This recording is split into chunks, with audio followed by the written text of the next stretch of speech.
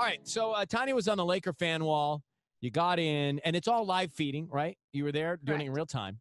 And you were seated next to a dude named Robbie. By the way, so you're on the screen, you're in the fan wall, it's feeding live, and you're trying to kiss another guy in public. And your boyfriend loves it? You thought it was funny. But why? She's not really kissing him. But right, still. it's like a virtual. But why are you trying to kiss him? Well, I was trying to high five him at first, and then he wasn't paying attention. And then I was trying to kiss him, thinking maybe that would help, and nothing. Just nothing. He was just laser focused on the game. Robbie, I'm sorry, Robbie, that you were just trying to watch a basketball game, and all of a sudden Tanya's trying to kiss your earlobe.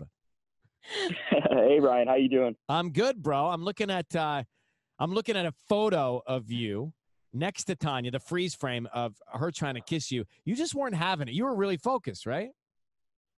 Man, if I tell you all I was doing, it must have been like a Lakers timeout, and I'm watching the Thursday night football game with the Chiefs and the Texans. So I'm looking down on my phone, watching the game. All of a sudden, out of nowhere, I get a text from my boss. Out of all people, my boss is like, "Hey, do you know this girl?" And he sends me a screenshot of that photo of Tanya trying to kiss me. And I was like, man, what is going on? Who's this woman trying to kiss me? Woman? Oh, this is so good. No. And do you have a girlfriend or a wife? No, I don't. Okay, well, that would have been probably another call you would have gotten. I mean, this fan wall can be dangerous. They would have probably done a Ryan's Roses after that. That's right, bro. That's right, bro. I do have to say, though, Robbie, so many people DM'd me and said that they know you and that you're such an awesome guy. Thank Small you. world. Yeah, my phone was blowing up after this photo. I got, and over like 100 people texting me like, "Oh my God, you're on Tanya's IG. Like, kiss her back, kiss her back."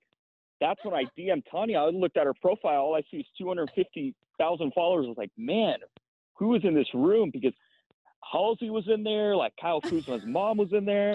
I was like, man, what is going on? Like, so I DM'd Tanya, and I was like, hey, like, that's me you've been trying to kiss. Like, let's run it back, basically. Yeah. And then she's like, okay. Well, let's go. We did a little virtual kiss, and the rest was history. I just want you to know, Robbie, she does have a boyfriend, so I don't know how this ends up. Yeah. I don't know where this party of three goes, but yeah, unfortunately, I heard that.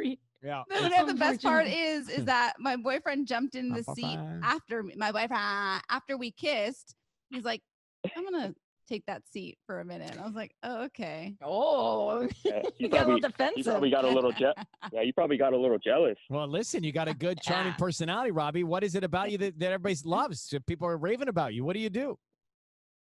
Man, I'm 25 years old. I work at the Rose Bowl Stadium. Just a laid back guy. I go with the flow. Yeah. That's about it. You clearly do. Nice. You picked the right guy to virtually kiss at the Laker game. It's a new dating app, Laker Match, Championship Romance, Virtual Love, whatever. Come up with the title, but you know what it is. And be aware when you're in the virtual fan wall, people are going to see. Like, things can take on a narrative of their own. Yeah, definitely. Well, bro. Everyone was, like, sending me photos of it. So it was Thank cool. you for being a very good sport, Robbie. Of course. All right. Let's find you love. Take care. What was that? Let's find you love. Yeah. You want it.